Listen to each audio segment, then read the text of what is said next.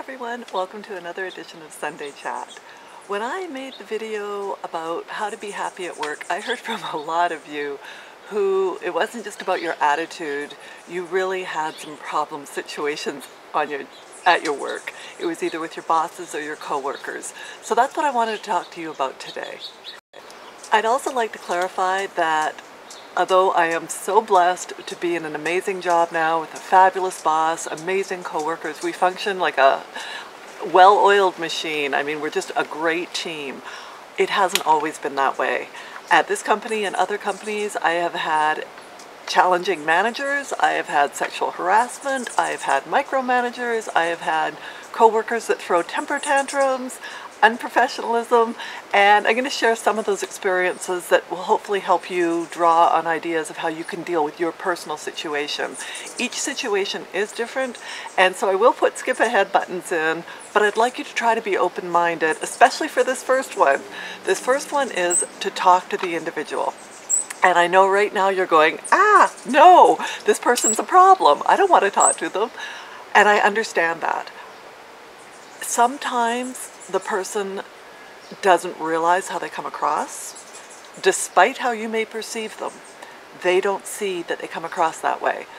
Sometimes setting boundaries and just giving them awareness can make them say, ooh, that person's not going to tolerate my behavior any longer. Sometimes letting them know that they've been heard and they're listened to can really help. One experience I had was with a coworker who was extremely unprofessional, would go, oh, I can't believe this, and make all kinds of muttering comments under his breath during a meeting. And he even got up and he'd walk out and, oh, you people are crazy, and all the flamboyant gestures. And I took him aside and I said, I'd like to talk to you about your behavior. Which brings me to the point of when you talk to somebody, you have to stick to facts. So I brought up the exact situation of what had just happened in the previous meeting and said, you said this and you were very upset.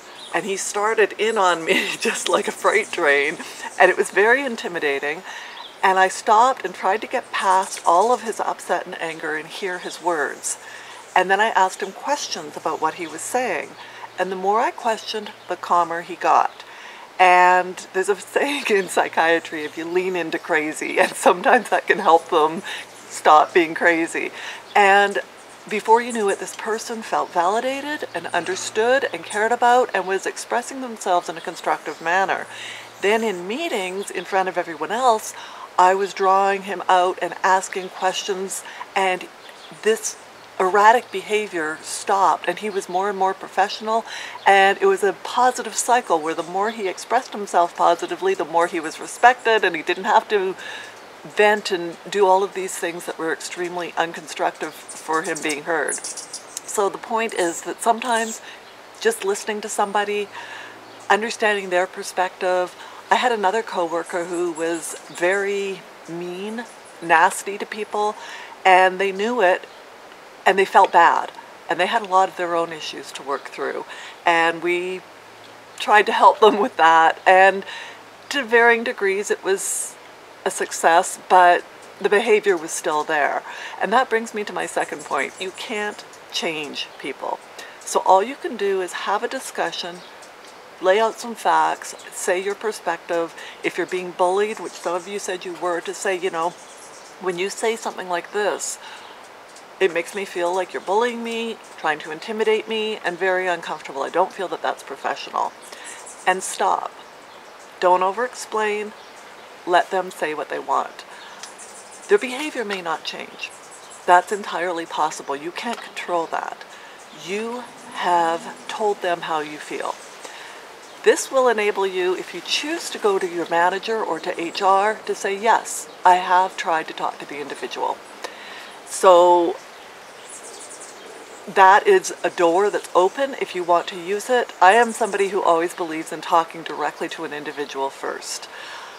If it persists, you may need to do that, and know that that could have ramifications, and they could be positive or negative. Just be aware. You know your situation best of what is appropriate.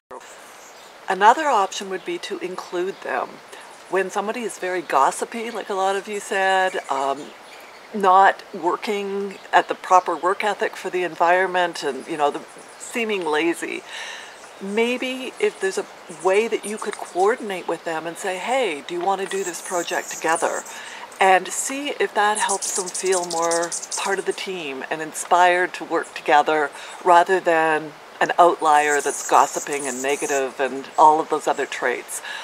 For the people who said there are people who are political and backstabbing, I probably would not recommend partnering with somebody, because if they've shown a pattern of throwing you under the bus in the past, chances are they're going to continue that. I would say with those people that you know who you're dealing with, and it's up to you to adjust your behavior. So speaking of adjusting your behavior, regardless of your situation and whether you choose to talk to somebody or not, I would say use this as an opportunity. This is truly an opportunity for you to learn and grow. Even if you're able to talk to the other person and even if they remedy their behavior, it's an opportunity for you. I told you in my How to Be Happy at Work video that about 8 years ago I had a change of attitude. And that was prompted by having one of the most horrific bosses that I've had in my working career. And I'm grateful for that, because I chose to not speak to this person. Our personalities just didn't connect, and I knew it wouldn't be productive and it would only be detrimental to my career. I decided to not do anything and just figure out how to cope with it. And the rest of my advice in this video is around coping strategies. But one of the things that I did was change my attitude and to realize this was an opportunity. I could learn from this. I don't want to go to work with a pit in my stomach every day. I don't want to hate my job, and I actually like my job. It's the manager. How do I deal with that? And that was a real opportunity, and I've tried to hold on to being happy at work, even when work doesn't always go my way, even when things aren't perfect and positive, to really love my job. And I'm grateful for that opportunity. Some of the other suggestions I have are limit your time with that person. Very difficult to do if you're working with them closely or if it's a manager, but do everything you can to limit your time with them and surround yourself with positive people, because if it's the people that are the problem, chances are there's a lot of good things about your job and maybe some other good people. So if you're only focusing on the negative, that can really drain you and pull you down. Try to find some good people, high energy, and some positive things that you do like about your tasks at your job.